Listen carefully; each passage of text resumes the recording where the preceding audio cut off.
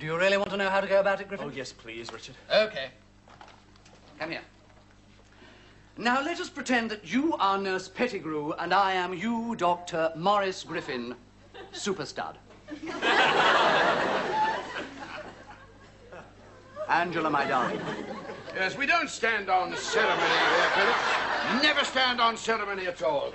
In fact, my dear fellow, it has always been my policy to encourage a close relationship between our staff. Have I ever told you just what I think about you? I'm just mad about you.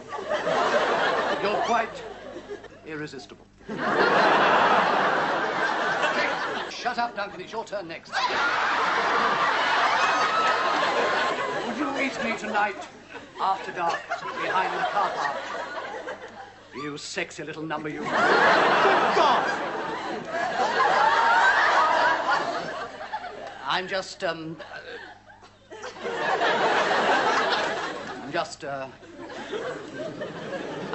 actually.